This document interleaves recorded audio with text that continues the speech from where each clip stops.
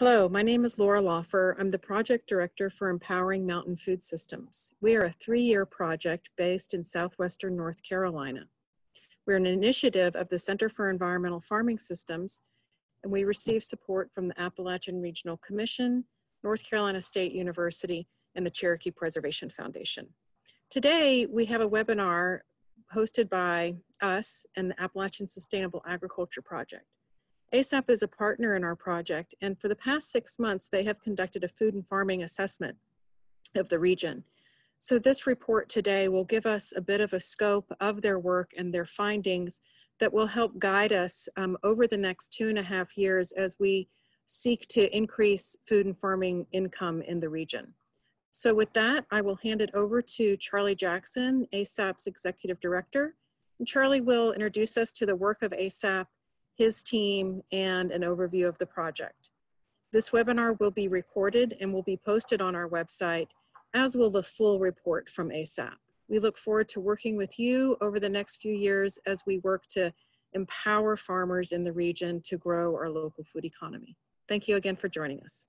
Thank you, and we're excited to be part of this project. As Laura said, I'm Charlie Jackson. I'm here with Amy Marion and Sarah Hart from ASAP. They're going to do most of this presentation, but we'll all be available at the end. As Laura said, please share any questions in chat and we'll circle back around and try to answer as many of those as we can. And just know that in this assessment, there's quite a lot of detailed information there. We're going to be covering top level findings and recommendations today in this webinar, but there's a tremendous amount of detail in the content of that assessment that'll be available soon to help guide this project. So please do ask questions, and if we're unable to get them today, you can send Laura, you can send them to me, and we'll be happy to try to communicate responses to all that. ASAP's a nonprofit organization. We started in the mid-90s in anticipation of loss of tobacco and the impacts that was going to have on farms in Western North Carolina. The strategy that we hit on starting in 2000 was to promote local food and to help connect the community to our farms as a way to help farms transition from agriculture. And we were fortunate to be out early in what has become a trend. I just saw a post yesterday that 2020 promises to be a top local food year again for grocers and restaurants. That is really taken off in ways that we never could have imagined. And it's been exciting to be part of it and see some of the transformation that's occurring here in Western North Carolina. My organization has 3 primary programs: Growing Minds, which is working on farm to school; Local Food Research Center, which does assessments and other types of research and evaluation; and also a local food campaign. And a few of the things that you might be familiar with in our local food campaign are the Local Food Guide, which we've been doing since 2002 and update annually. A lot of you farmers and businesses that are on the webinar today will be getting a call pretty soon and lots of emails. And that's updated online and in print every year. We have a Business of Farming conference every year. And then we do an Appalachian Grown program so that when farmers are getting into markets where they're not selling directly, there's information there about farms being genuinely from Western North Carolina. I'm going to turn this over right now to Amy Marion, who's in our Local Food Research Center, and she's going to go through some of the details about this assessment and some of what we found. Great, thanks, Charlie. So as Laura mentioned, we were tasked with assessing these aspects of the food system in southwestern North Carolina. It was a lot to cover, but ultimately our final assessment mirrors these goals. Here's an outline of what our project entails. We looked at the project region in terms of geography, demographics, and economic drivers, followed by an examination of farming in the region and market opportunities for local food. We then looked at intersections between farming and tourism, as well as agricultural infrastructure along the supply chain. Finally, we looked at agricultural internship and career ladder opportunities, followed by continuing education, training, and certification needs. So here's what our process looked like. Multiple assessments have been conducted around food in this region. So our first step was to find and analyze those existing 15 or so reports so that we could get an understanding of and build on what has already been identified in the region. We then turned to various data sets on food and farming. So a lot of our data comes from the Census of Agriculture, which is the most complete and comprehensive account of US agricultural activities. It's conducted every 5 years, and luckily the most recent one was done in 2017, so it's really current right now. And it provides over 6 million data points down to the county level, so there's a lot to explore. We also pulled from ASAP's Local Food Guide, which, as Charlie mentioned, has a database of nearly 900 farms, over 100 markets, and over 400 food businesses operating within 100 miles of Asheville, which of course includes the project's 7 counties. So that database is also updated annually, so with farmer reported data, so it stays very current. Finally, we used other existing ASAP data, including data from an annual survey that we send to all of our Appalachian grown farmers. Using data from the Census of Agriculture as well as consumption estimates, we calculated how much produce is currently grown in the region and compared it to estimates of how much food is consumed and the dollar value of that food. And we also looked at the potential spending of other regional market centers like Greenville and Atlanta. This allowed us to make estimates for economic potential, of shifting local food production, local production for food production for local and regional markets. There we go. So in June, we sent a survey to individuals who are identified as having knowledge of local food and farming in southwestern North Carolina, which included farmers, distributors, agricultural service providers, food and beverage entrepreneurs, tourism professionals, and others. We also drew on surveys that we've conducted with farmers in the region as part of that annual farmer survey. This was followed by in-depth interviews with a dozen individuals who had particular knowledge about the region. And these included a cross-section of farmers, agricultural service providers, and economic and resource development.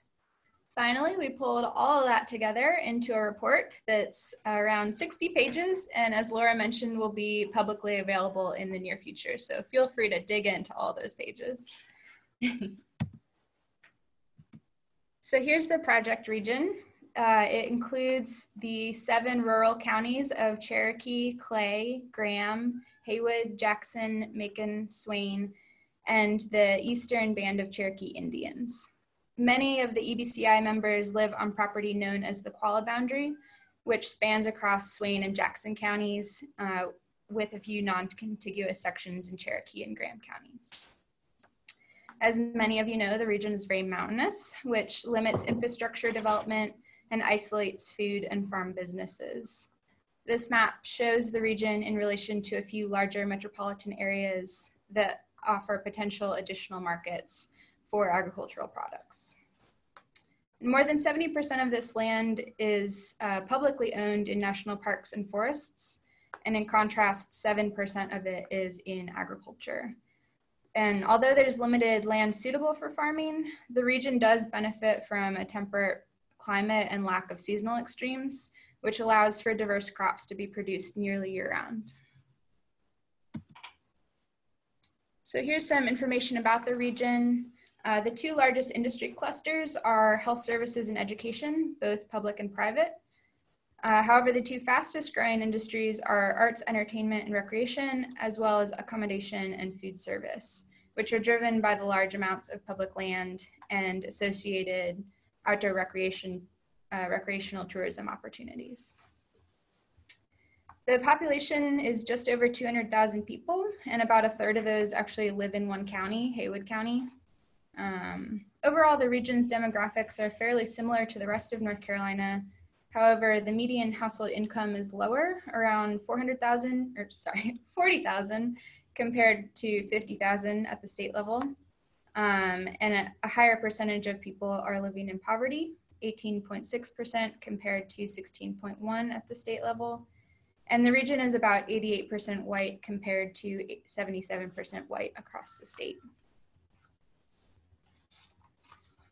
In addition to residents, tourists to the region contribute greatly to its economic development. The U.S. Travel Association reports that the direct visitor spending from the 14.5 million people that visited these 7 counties in 2018 was over 885 million. These visitors are less racially diverse, higher educated, and have a higher median income than the average resident. So some information about farming in the region. According to that 2017 Census of Agriculture, there are 1,759 farms covering 147,000 acres in the region. These are primarily small farms. The median size is about 36 acres, much smaller than what the USDA calls a small farm, which is around 180 acres. So as I said before, 7% of the region's land is in farmland. Farmland as a census category includes cropland, which accounts for less than a quarter of all farmland in the region, along with 43% pasture land for grazing and 28% woodland in the form of timber tracts. Additionally, cropland includes not only fruits and vegetables, how we normally picture it, but also field crops like hay and Christmas trees, which are a significant farm product for area farms, as well as floriculture and bedding crops from nurseries and greenhouses. The second chart here shows the top products produced in the region. You can see that farms raising cattle and farms supporting them with the production of hay and silage are most prevalent. 41% of farms report cattle as their primary product, followed by 16% growing primarily hay and silage. A category here labeled as animal aquaculture and other animal production accounts for 14% of all farms, but this is kind of a catch-all grouping, including aquaculture like trout, but also includes farms with bees, horses, and other animals. And then 10% of the region's farms are growing fruits and vegetables as their primary crop. Of these, tomatoes, collards, squash, pumpkins, and sweet corn are the top crops in terms of market value. In 2017, the overall farm sales in the region were approximately $64.6 million. However, few farms in this region are operating as profitable full-time businesses. In fact, 3/4 of these farms earned less than $10,000, which is more likely to just be supplemental income. And finally, the average age of farmers in the region is 59. So, using all that information, Sarah is now going to take us through some of the recommendations that came out of this research. Right, and as Amy has mentioned, our full report is quite long, and these recommendations were drawn from quite a bit of data and interviews and institutional knowledge. So if you want to dig into how the steps that helped us arrive at these recommendations, that full report will be available. But for the purposes of the webinar, we thought we would get right to the good stuff. So our first recommendation is to promote local food and farms to build demand. ASAP's research has shown that consumer demand is crucial to the success of growing local food and farm businesses. Strategies and actions that continue to expand community support and demand for food grown by the region's farms is critical to the viability and sustainability of all local food and farm-linked efforts. So implement strategies that will directly connect Southwestern North Carolina residents to their farms and their local food systems. Citizens who are actively engaged with local farms and food will become advocates for local agriculture and local food products, and will provide the foundation for continued expansion of opportunities for farmers and other entrepreneurs in the project region. So with each of these overarching recommendations, we identified some action steps within those. So looking at these action steps, and that's what you see on this slide, to collaborate with existing branding efforts to identify local food in the marketplace, coordinate county level buy local programs to cross promote food and farms, partner with local media to tell the stories of farmers in the region and to promote what is being grown and produced and where it can be found, support direct markets and other direct experiences. That includes CSAs, farm stands, farmers markets, and UPICs, which put a face on the food. So number 2, connect farmers and food entrepreneurs to markets. Supporting, and this ties into the last action step, supporting direct marketing channels such as CSAs and workplace CSAs, farmers markets, farm stands, and UPICs by promoting existing outlets, assisting with their expansion, and connecting farmers with training opportunities in direct marketing topics such as salesmanship and display, food safety, and marketing. Support farmers in developing business relationships with appropriate local buyers, including restaurants, groceries, distributors, and institutions. In an expanding local food system, determining the suitability of connections is crucial to ensure satisfaction and sustainability of these relationships. Farmers need specific information about what markets are available to them and how to access them. Food businesses need to understand the qualities of local products and how they can adapt their procurement and distribution systems to accommodate them. In assuming a role as a mediator between farmers and buyers, it is important to understand the desires and requirements of particular market outlets and the capacity of different types of farms to meet those requirements.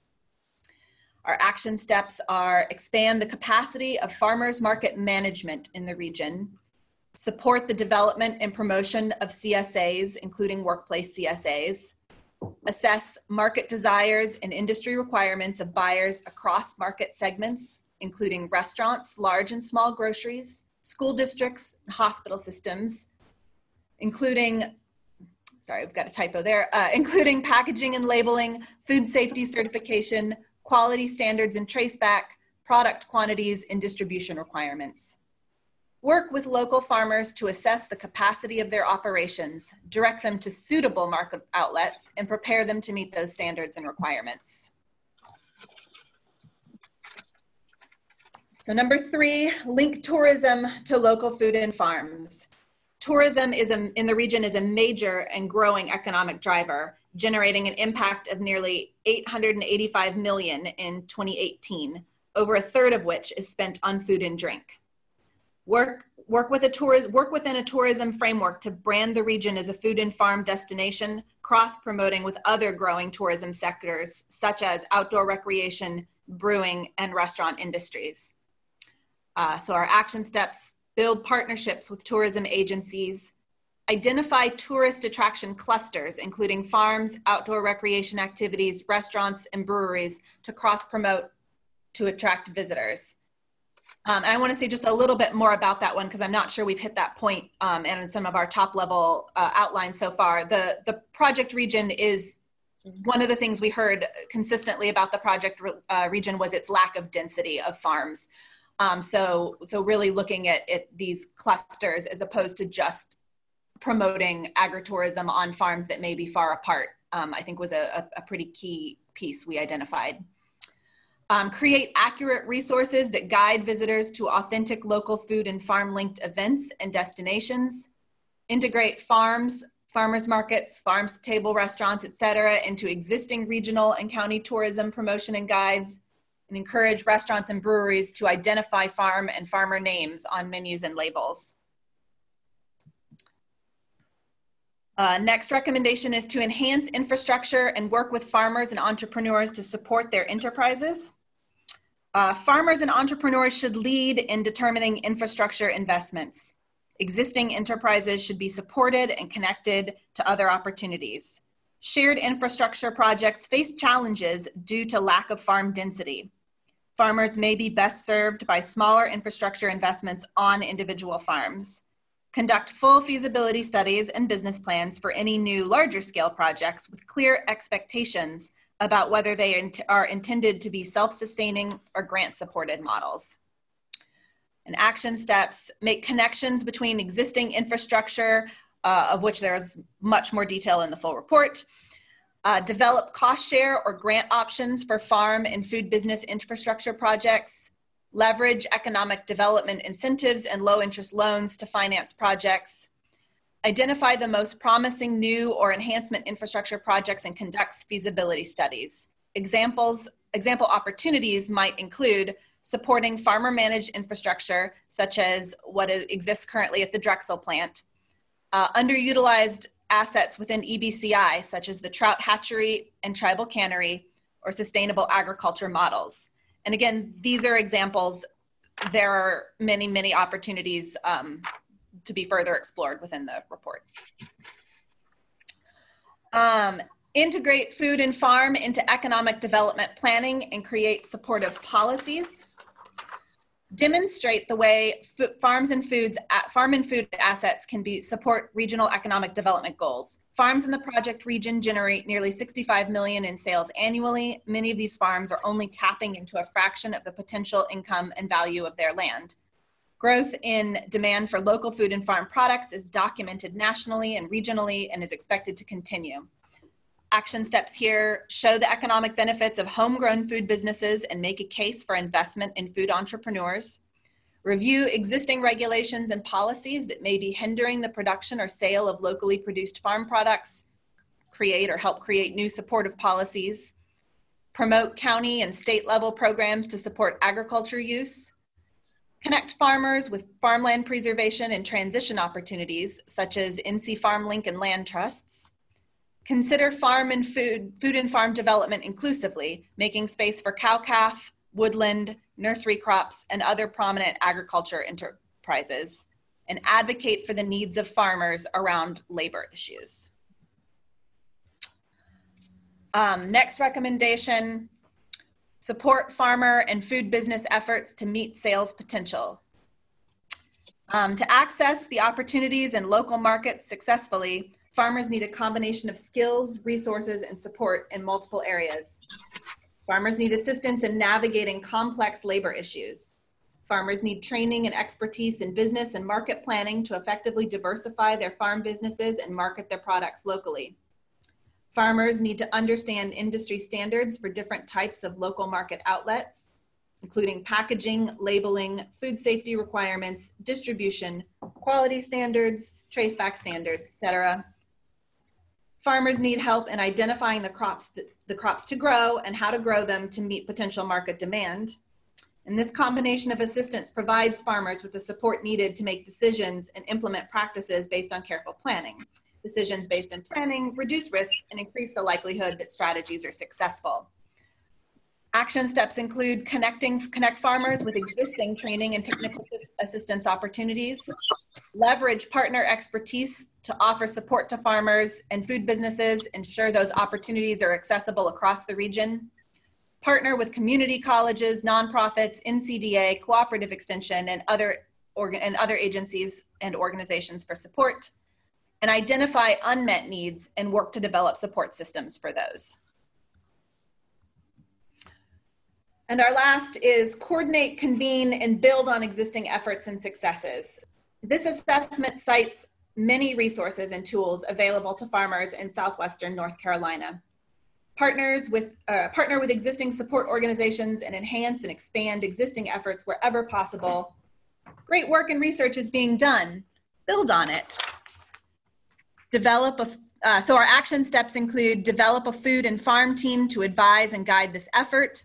Inventory the services, programs, and products offered by farmer support organizations in the region and find ways to enhance or build on those efforts. Build on completed feasibility studies and assessments. Go ahead. Okay, yeah. So there's a chat box. Please ask questions. And as we noted in all of this, these were high-level recommendations where there's a lot more detail in the final assessment. And we've got a question from Laura around trout production. And we reached out. So one of the challenges with the Census of Agriculture is a lot of data is withheld at the county level if it will identify a single producer. And so it was hard to get and nurse out of the census data the importance of trout in the region. It is an extremely important farm product in the region. We've been in communications with Deborah Sloan to get a little bit more detail about that, and it's in the full report. One of the things that we found in conducting this research is there's a lot of opportunity seen in trout production, and there's various pieces of infrastructure that exist that aren't very well coordinated and connected right now. And it felt like an area of tremendous potential. And it is also a product that is very identified with the region and is one that's sought after by restaurants and others, and can become this flagship product of identifying the region as it in reaching other markets. There's a question in here of, did we know where farmers get their information currently? That question was asked on the survey. We'll have a list of those different places in the full report. And what we heard from people was that they get information from us and other nonprofit organizations that work for farmers. They get information from cooperative extension, from other federal agencies and state level agencies that provide information to farmers. We have that in the report as in a little more detail. I think go up there. Let's see here.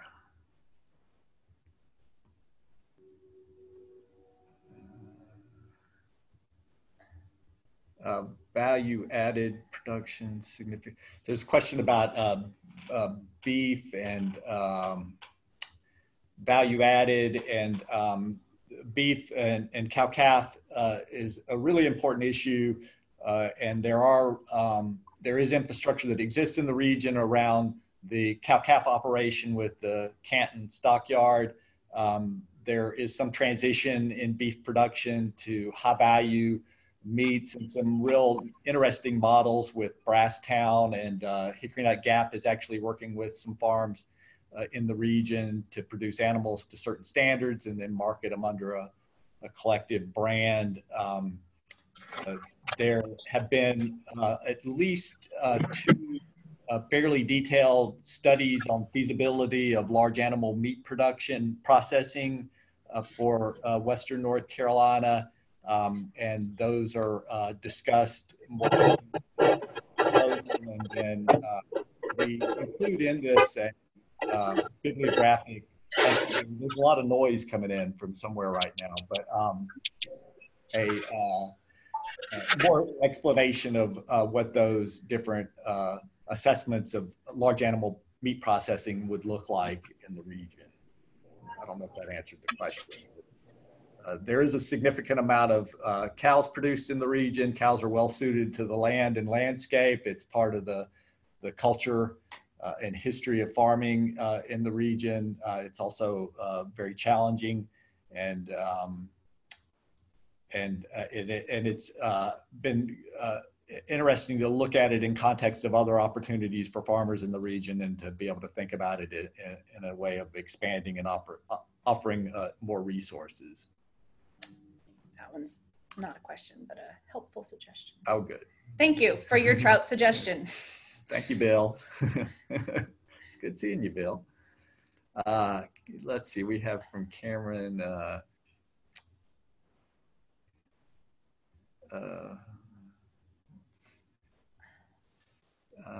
Let's see. Cameron's asking the question about actual demographics. How was equity and inclusion considered? Is it representative of marginalized farmers and farmers of color in our region? There's some discussion of that in the assessment. The assessment was primarily focused on those areas that we showed at the beginning that we were looking at, and there is some discussion of that, but not explored in depth in this this assessment. Let's see what else we have here. I think you went back up to the top. Oops. Sorry, y'all. I'm trying to navigate this chat.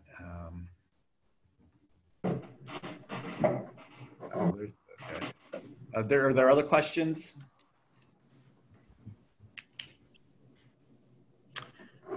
Okay, everyone. Well, thank you so much. You guys did such an excellent job. It is a very long, thorough report. Yes. We look forward to delving deep into it and looking at all of your resources that you brought together.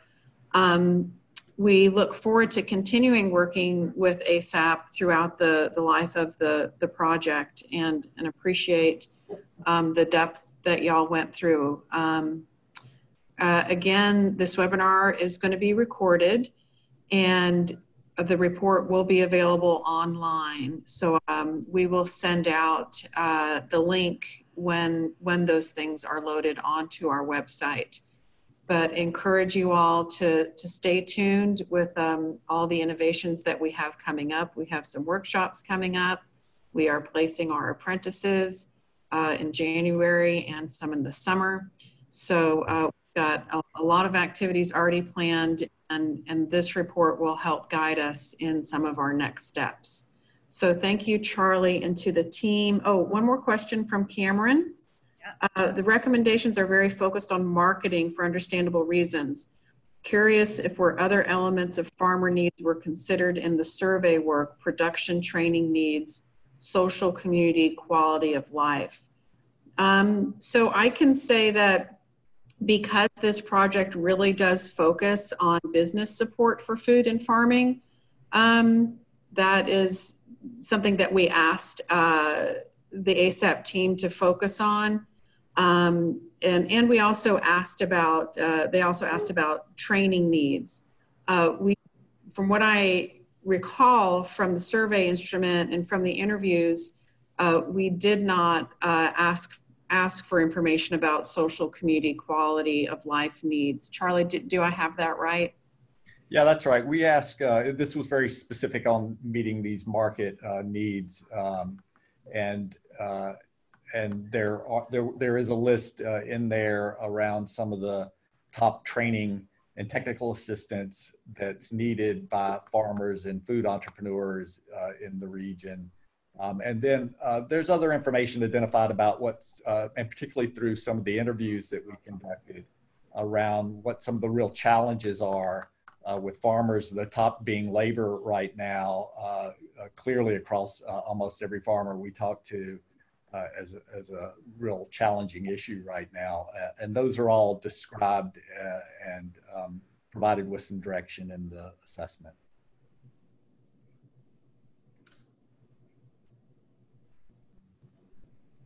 All right, well, thank you all for your thoughtful questions. And again, we look forward to sharing this report with everyone and having more conversations. We will have webinars and blogs and meetings, a lot of activities coming up to share what we've learned here and what we will continue to learn throughout the life of the grant. All right, well, thank you, everybody. And we look forward to continuing to work with you. Sorry.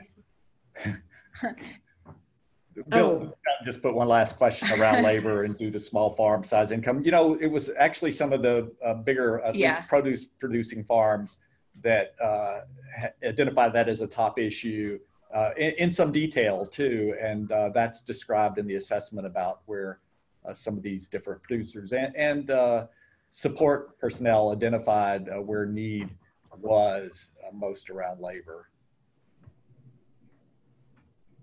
I think I don't know that we heard it specifically connected to small farm. You know, they're certainly dealing with labor issues as well, but it was some of the bigger farms where that was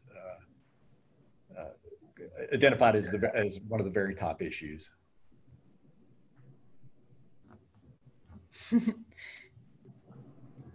Right.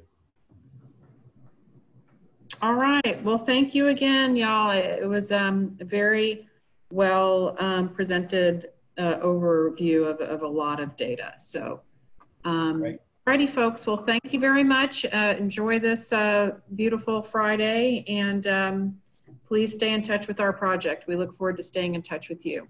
Bye-bye. Thank you, everybody.